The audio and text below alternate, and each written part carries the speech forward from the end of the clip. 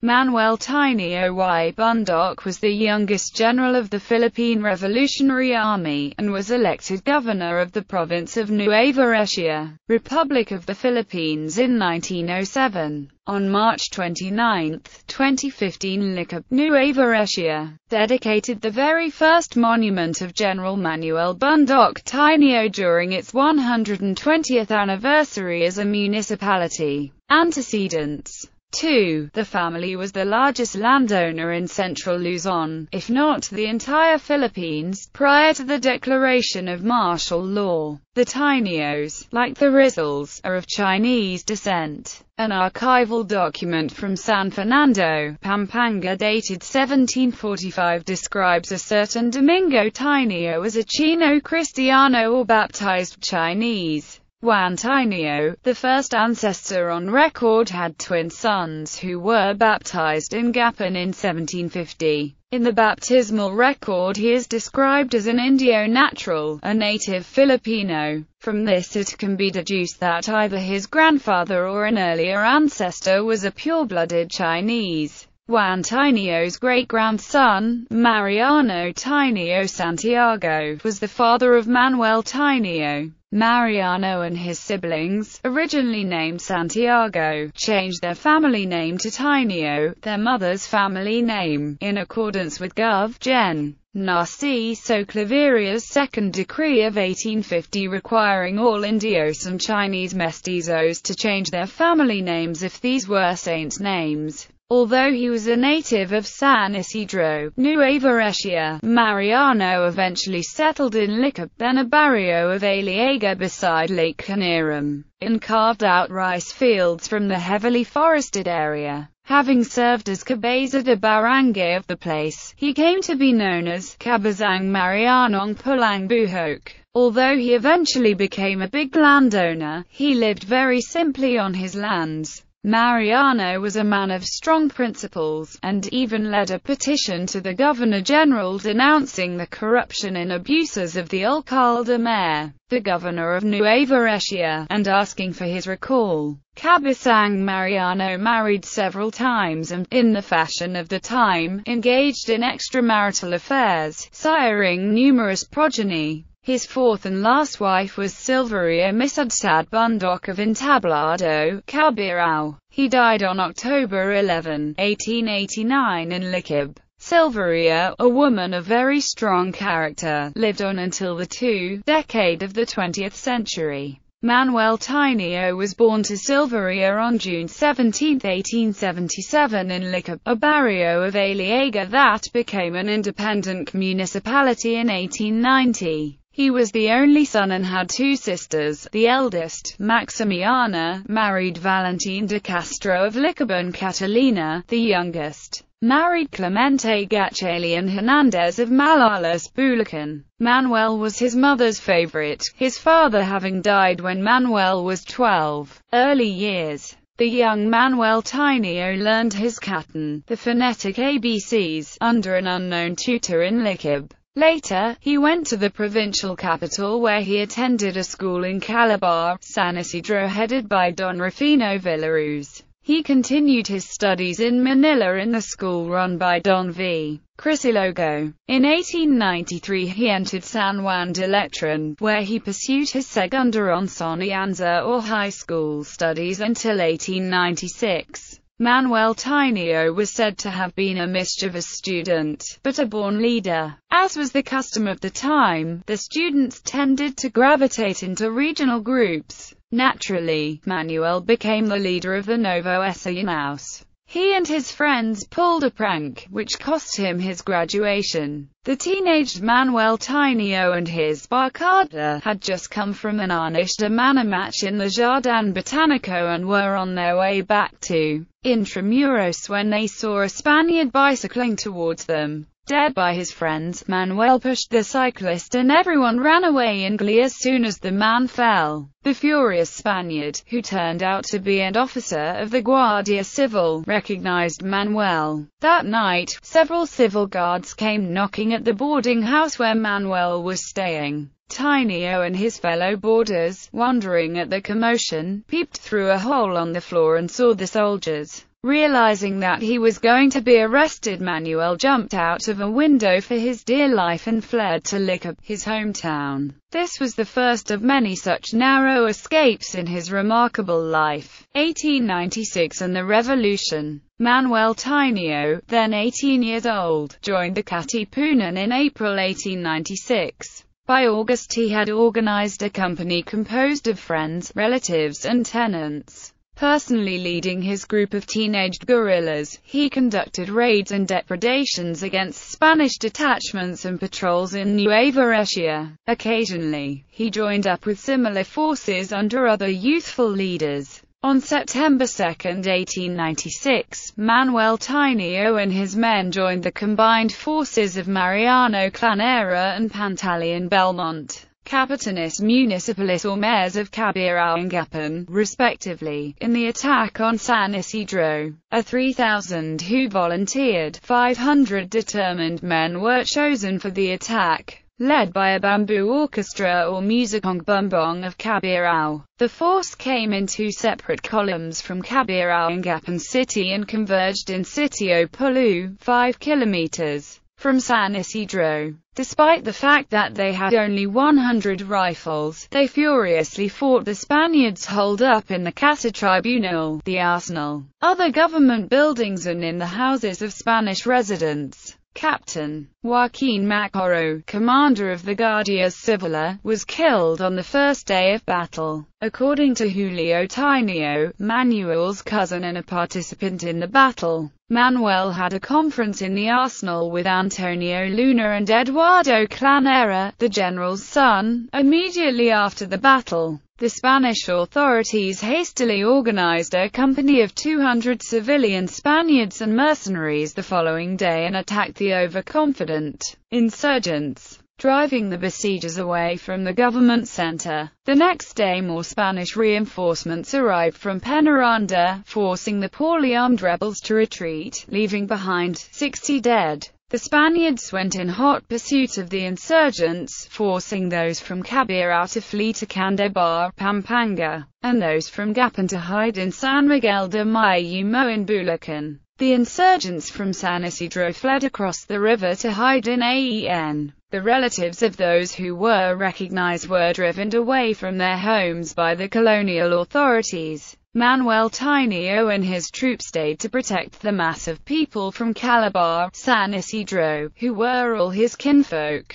hastening across the river to Jan, Nueva Ecija. The Spaniards' relentless pursuit of the rebels forced him to disband and go into hiding until January 1897. Tinio was a special target. At 5 feet 7 inches tall, he literally stood out among the attackers, whose average height was below 5 feet. He fled to Licab. A platoon of cazadores was sent to arrest him, forcing Hilario Tinio Yango, his first cousin and the Capitan Municipal of the town, to lead them to him. Warned of the approaching soldiers, Manuel again escaped and fled on foot back to San Isidro, where, in the barrios of Calabar, Alua and Sto Cristo, he hid with relatives in their various farms beside the Rio Gapan. Fear of arrest compelled him to be forever on the move. He never slept in the same place. Later on, he would attribute his ill health in his middle age to the privations he endured during those months of living exposed to the elements. 1897. The passionate rebels reorganized their forces the moment Spanish pursuit died down. Tinio and his men marched with Gen. Clanera in his sorties against the Spaniards. Clanera eventually made Tinio a captain. The aggressive exploits of the teenager Manuel Tinio reached the ears of General Emilio Aguinaldo, whose forces were being driven out of Cavite and Laguna, Philippines. He evacuated to Mount Puray in Montalban, Rizal and called for an assembly of patriots in June 1897. In that assembly, Aguinaldo appointed Mamerto Natividad, Jr., as commanding general of the Revolutionary Army and Mariano Clanera as vice commander with the rank of Lt. General. Manuel Tinio was commissioned a colonel and served under Gen. Natividad. The constant pressure from the army of Gov. Gen. Primo de Rivera drove Aguinaldo to central Luzon. In August, Gen. Aguinaldo decided to move his force of 500 men to the caves of Biac Narbato in San Miguel, Bulacan because the area was easier to defend. There, his forces joined up with those of Gen. Clanera. With the help of Pedro Paterno, a prominent Philippines lawyer, Aguinaldo began negotiating a truce with the Spanish government in exchange for reforms, an indemnity, and safe conduct. On August 27, 1897, Gen. Mamerto Natividad and Col. Manuel Tinio conducted raids in Carmen, Zaragoza and Penaranda, Nueva Ecija. 3 days later, on the 30th, they stormed and captured Santa with the help of the townspeople. They stayed in that town till September 3. On September 4, with the principal objective of acquiring provisions lacking in Biac Narbato, Gen. Natividad and Col. Manuel Tinio united their forces with those of Col. Casimiro Tinio, Gen. Pio del Pilar, Col. Jose Power and Eduardo Clanera for a dawn attack on Aliaga. Thus began the Battle of Aliaga, considered one of the most glorious battles of the rebellion. The rebel forces took the church and convent, the Casa Tribunal and other government buildings. The commander of the Spanish detachment died in the first moments of fighting, while those who survived were locked up in the thick-walled jail. The rebels then proceeded to entrench themselves and fortify several houses.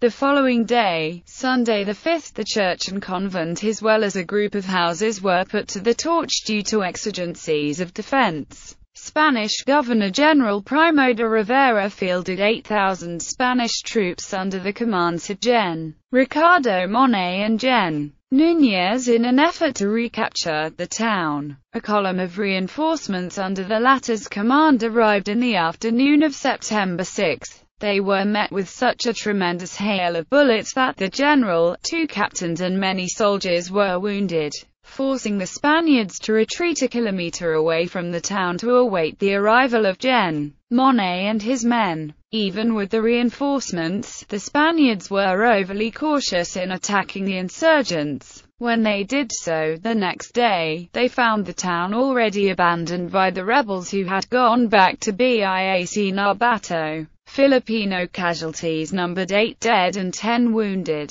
Gen. Natividad and Col. Manuel Tinio shifted to guerrilla warfare. The following October with full force they attacked San Rafael, Bulacan to get much-needed provisions for Biac Narbato. The battle lasted several days and, after getting what they came for, they left a detachment in Bo-Caingin to hold back the Spanish reinforcements from Balawag, Bulacan. To divert Spanish forces from Nueva Ecija, Natividad and Tinio attacked Tayug, Pangasinan on October 4, 1897, occupying the church in the heart of the population. Meanwhile, peace negotiations continued and in October Aguinaldo gathered together his generals to convene a constitutional assembly. On Nov. 1, 1897 the constitution was unanimously approved and on that day the Biac Narbato Republic was established. However, Gen. Natividad, who believed in the revolution, opposed the peace negotiations and continued to fight indefatigably from Biac Narbato.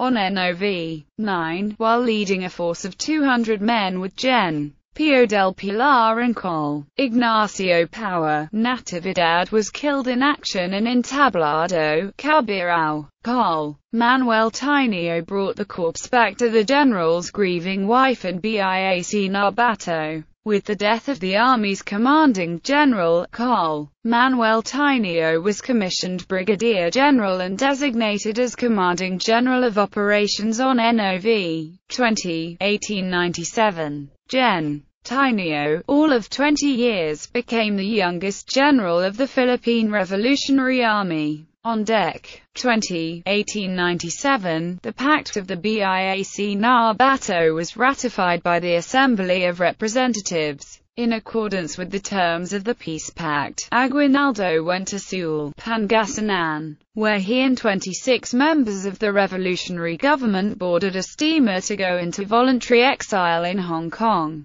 The Nueva Ecija Youth in the group were Manuel Tinio, Mariano and Eduardo Clanera, Benito and Joaquin Natividad, all signatories of the Constitution. In Hong Kong, the exiles agreed among themselves to live as a community and spend only the interest of the initial $400,000 the Spanish government had paid in accordance with the Pact of the BIAC Narbato. The principal was to be used for the purchase of arms for the continuation of the revolution at a future time. The Artacho faction, however, wanted to divide the funds of the revolution among themselves. The Nueva Ecija Youth did not vote with the opportunist Artacho faction, and, being relatively well off, thanks to a relative who provided them with funds, they got a house where they lived like a republic, as they said. 1898. Would history have been different if the Spanish authorities had not reneged on the terms of the pact and withheld the amount of $900,000 which was supposed to have been divided among non-combatants who had suffered in the fighting,